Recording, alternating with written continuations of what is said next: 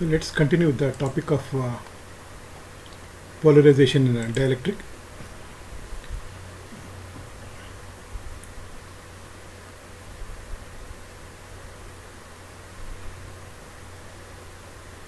So polarization in dielectric.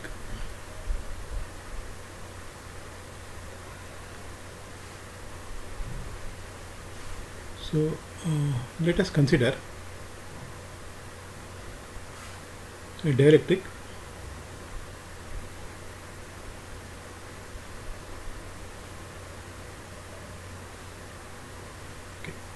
So let us say this is a dielectric, and this is polarized by an electric field. So this represents a polarized dielectric.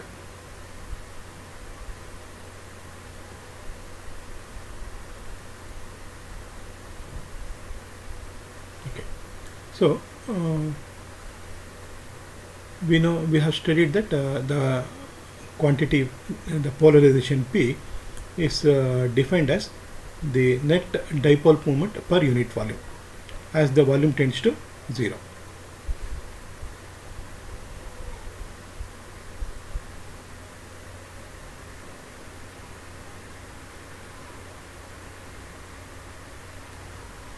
By delta V as this volume tends to 0. So this is the definition for polarization. So let us. So this represents the. Okay, this is the polarized dielectric. So let us consider a small volume element dV here. So to indicate the source, we use the symbol dV prime, and so this is located at x dash, y dash, and z dash. So this let us consider the volume element dV dash at the location x dash, y dash, z dash, and we'll try to find out the potential at x, y, z. Okay.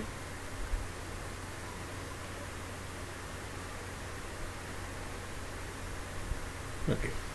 So here we are interested in determining the potential due to the entire region of the dielectric which is polarized. Okay, so we know that a dipole will produce an electric potential at some point. Okay, and here we are interested in finding out the potential at this point P due to this entire polarized dielectric. Now in order to do that, we will first consider this differential volume element dV dash, which is located at x dash, y dash, and z dash, and we'll try to find out the potential at P due to this polarized dielectric within this small volume element dV dash. So here the potential at point P. Okay, so we'll use the symbol instead of P, we'll use the symbol Q, which will be convenient here, because P will use it for polarization. So we are interested in finding out the potential at point Q due to this entire polarized dielectric. Now the potential at Q due to this dipoles within this volume element dV dash is given by dV. Okay, and so here we know that the potential due to a dipole here is given by V dash dV dot AR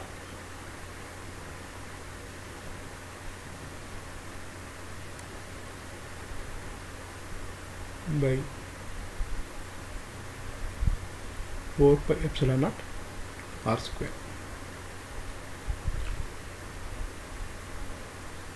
or we can write it as P dot AR by 4 pi epsilon naught R square dV dash. So here R is the vector from x dash, y dash, z dash to x, y, z.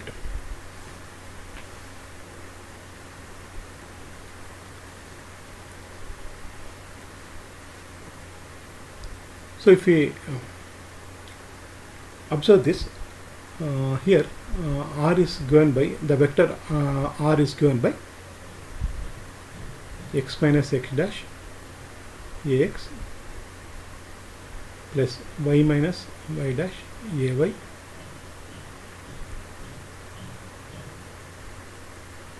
z minus z dash az. So the magnitude of the vector r is given by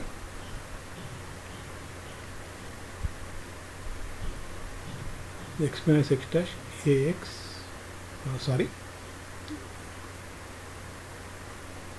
so it is given by x minus x dash square y minus y dash square plus z minus z dash square to the power 1 by 2. So this is the magnitude of the vector r, and here we can be shown that the gradient of 1 by r. Okay, so the gradient of 1 by r, which is given by dou by dou x dash of 1 by r ax plus dou by dou y of 1 by r ay plus dou by dou z of 1 by r, sorry, 1 by z, sorry, 1 by r here, and az. Okay, so it can be shown that it is equal to x minus x dash ax plus y minus y dash ay plus z minus z dash az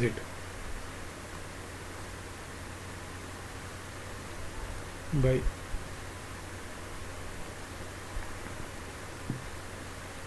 x minus x dash square plus y minus y dash square plus z minus z dash square all to the power of 3 by 2. So this can be verified, or it can be, it is nothing but it is equal to vector r by r cube, or we can write it as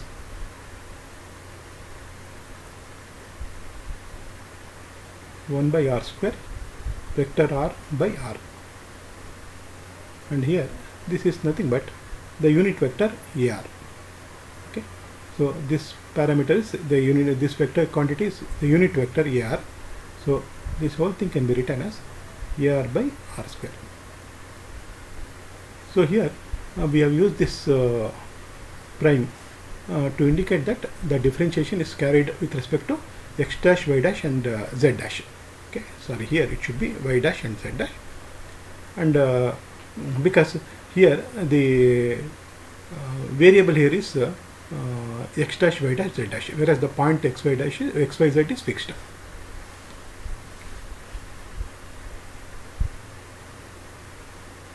So it is it can be seen that the gradient of 1 by r is given by ar by r square. So therefore the expression, let's call this as 1. Okay, so here this can be rewritten as dv is equal to, so we have this expression here,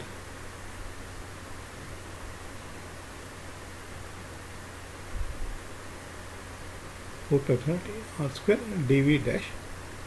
So this can be written as, because ar by r square, that is this quantity ar by r square, can be written as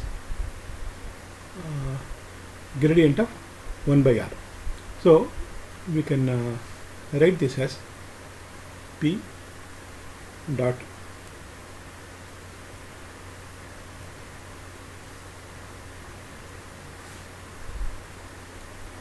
gradient of 1 by r whole divided by 4 pi epsilon dv dash.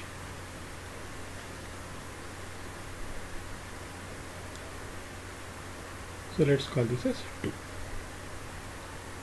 Now we can see that this quantity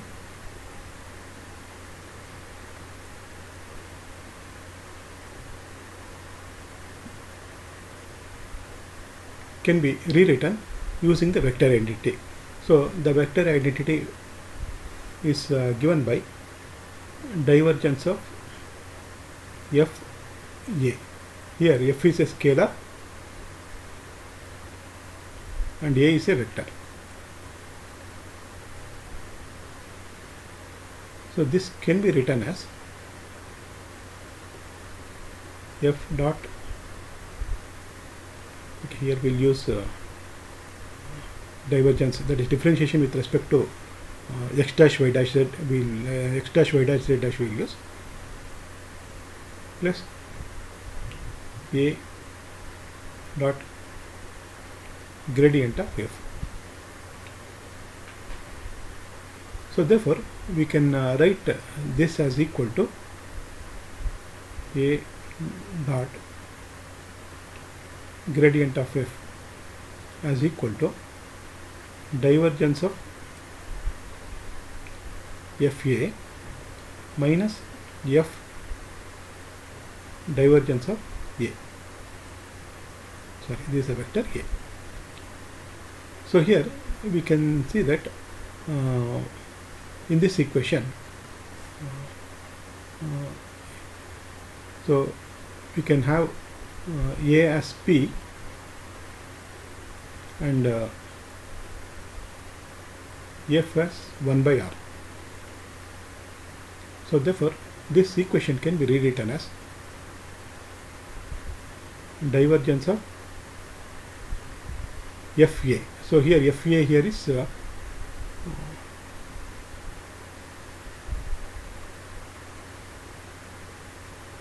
p by r minus f here is 1 by r and divergence of a here is p. So this expression here can be rewritten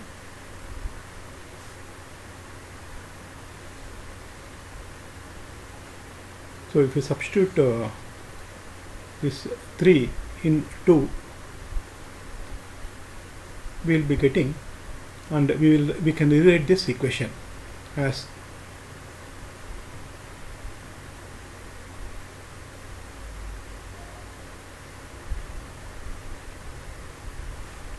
dv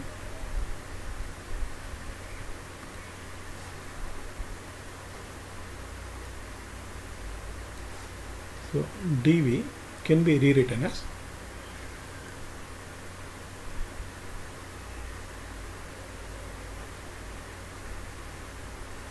so 1 by 4 pi epsilon naught, and so this expression we will substitute from here. So this can be rewritten as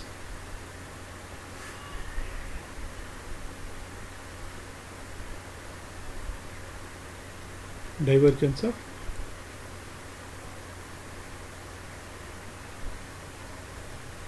p by r minus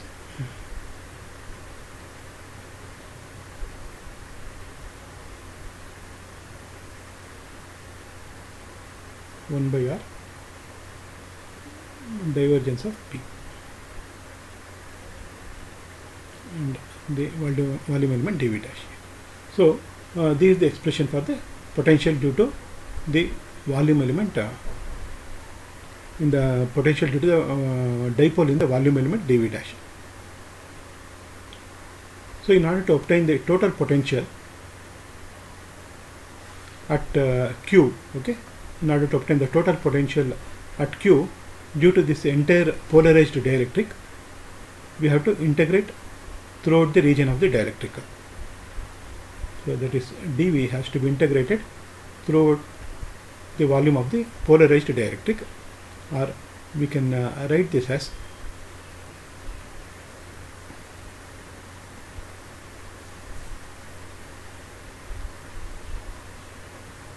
one by 4 pi epsilon naught. So here integration is with respect to V dash.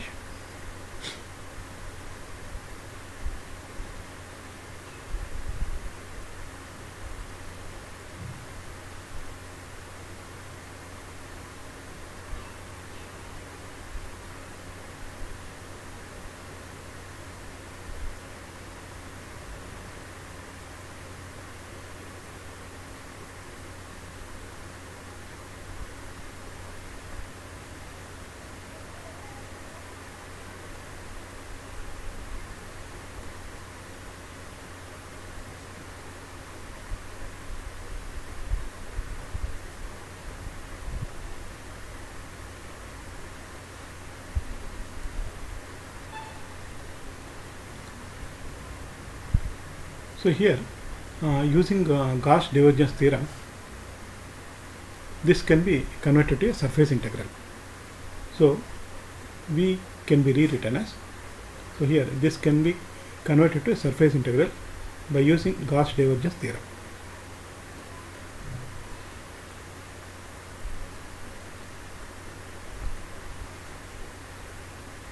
So we can write the potential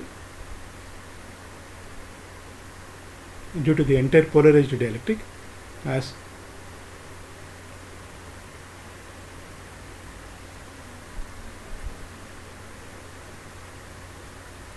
so now this is over the surface of the surface which is enclosing the dielectric.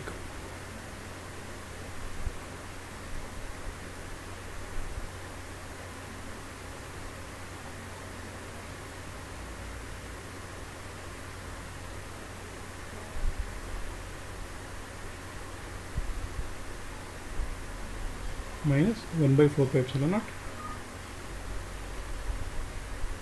So this will not change.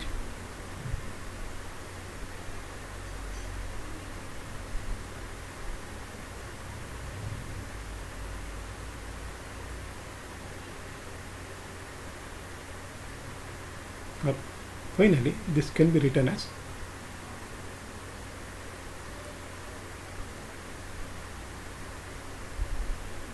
P dash AN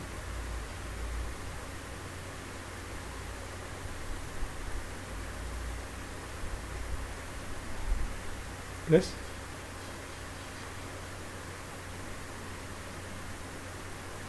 divergence of P by 4 pi epsilon naught r.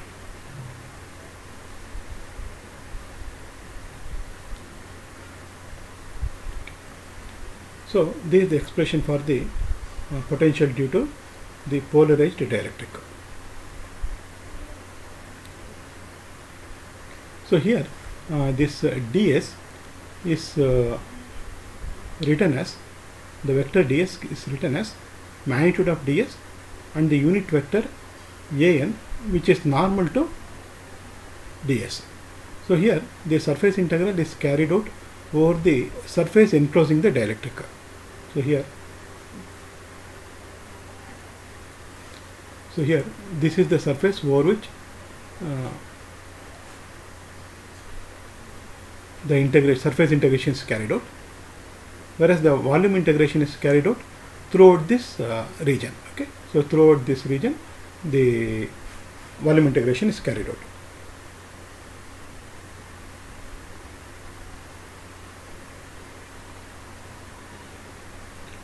So if you observe the first integral, so this is in the form of, okay, so we can write that this in the form of the potential due to a surface charge distribution. Okay,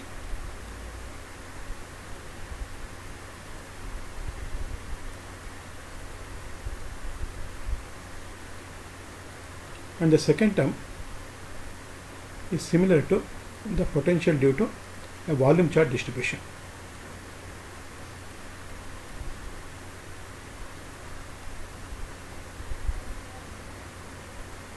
Okay. So we know that this is the expression for the potential due to a surface charge distribution over a closed surface, and this is the potential at some point due to volume charge distribution. So a polarized dielectric can be rather we'll call this as the instead of sigma s, we'll call it as the sigma ps to distinguish between free charges and the charges which have arranged due to the polarization. So here we'll call this as rho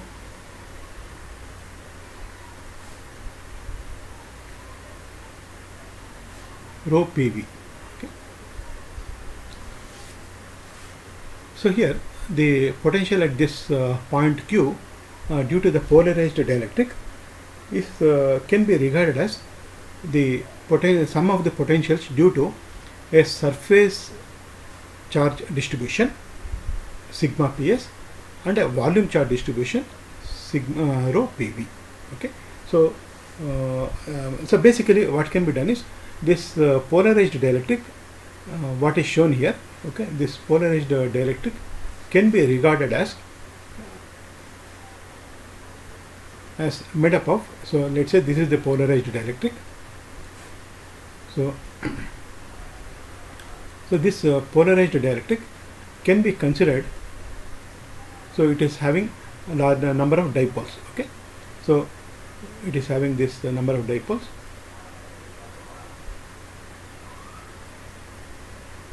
Okay, so we know that whenever a dielectric is polarized, dielectrics are formed. Okay, so this can be regarded as made up of one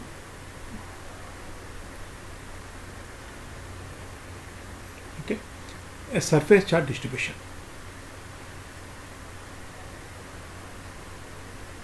Okay, and this surface charge distribution is given by sigma ps and also a volume charge distribution.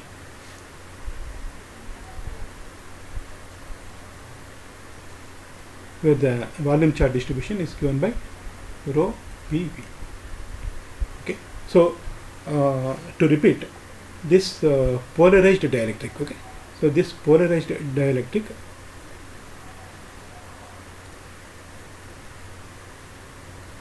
can be considered or is equivalent to a surface charge distribution sigma ps over the surface of the dielectric, okay, and a volume charge distribution throughout the volume of the dielectric. Okay, so and here the surface charge distribution sigma ps is given by p dot an, and the volume charge density, that is rho PV, is given by minus divergence of P. Okay, so but the difference between this charges which have arisen due to polarization and the free charges is that these charges are not free. Okay, they are bound charges. Okay, so here this is the bound surface charge density and this is bound volume charge density. So they are not free to move as in the case of conductors.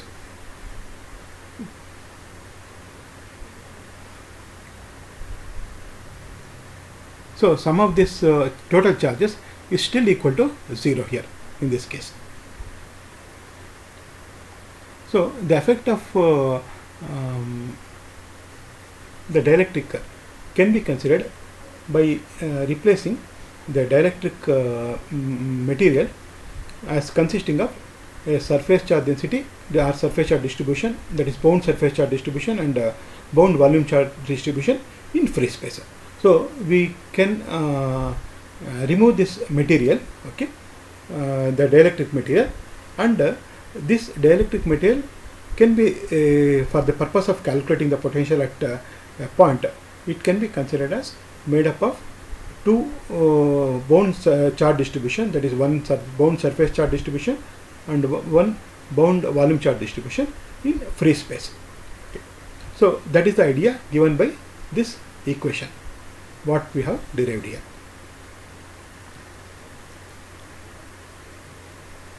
With this we will end this session.